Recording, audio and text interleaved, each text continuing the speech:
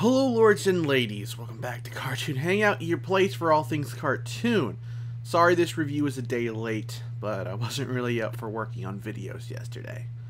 So, the first two episodes of Season 1 have been fairly sci-fi-ish, but the previous episode, including this one, are a little bit closer to horror, or maybe horror sci-fi, and that's pretty awesome. Episode 4, Permanent Retirement, felt like I was watching some 50s horror movie like Invasion of the Body Snatchers. Heck, I bet if I head over to the Ben 10 wiki, it'll say it was inspired by that movie. And yep, it says it shares themes with that movie and its novel, so I was correct, I guess. Or at least one of the editors over at the wiki agrees with me. I think it was that underlying horror theme throughout the episode that really made me enjoy it. I don't know what's been up with me lately, but I love horror a lot more than when I was growing up. Luckily, the part in a horror movie where no one believes the main character doesn't take up too much screen time in this episode, as Grandpa Max and Gwen pretty quickly turn around and believe Ben.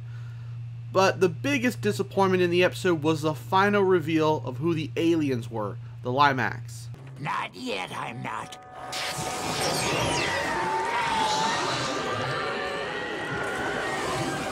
Up until this point, there were these insanely creepy body snatchers or doppelgangers who had crazy sharp teeth, creepy roars, and the ability to stretch, all while looking like a messed up version of the humans they were kidnapping for food. And in the end, they're just some translucent aliens? Boring. If you're going to go down a horror route, at least embrace that and give us a design truly horrifying. This was kind of a joke in my opinion. It looked silly. But like I said, everything else about the episode was great. Especially the introduction of Ghost Freak and how Ben drove around the neighborhood.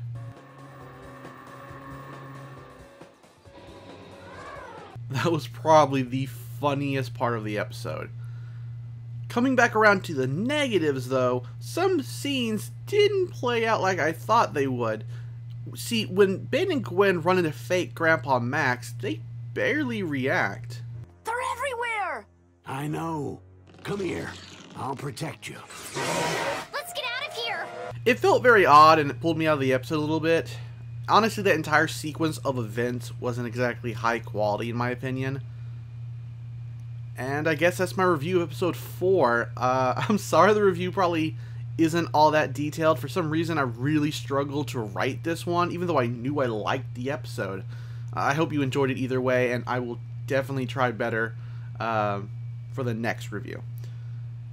Also, make sure to check out my Patreon if you have the chance. I added a third reward tier, and I'm kind of proud of it. Again, if you don't feel like it, you don't have to pledge anything. Thanks for watching, and take care.